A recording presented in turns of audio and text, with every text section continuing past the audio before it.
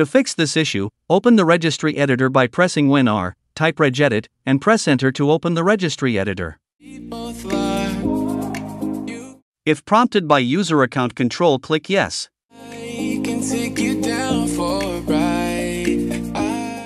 Navigate to the application identity service key via the registry editor.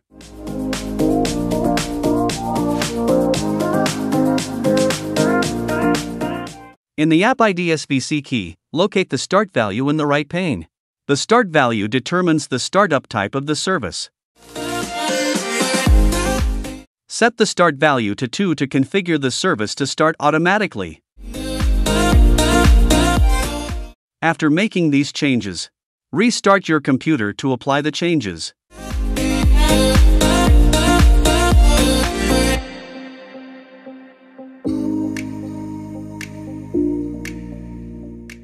Upon device restart, you should be able to see that the application identity services is now set to automatic.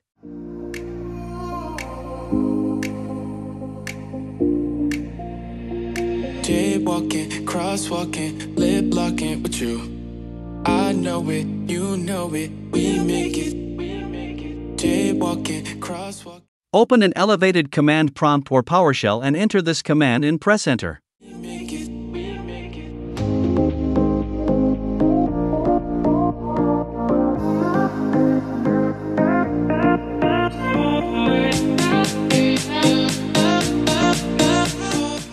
You can use this command if you also want to have the services started.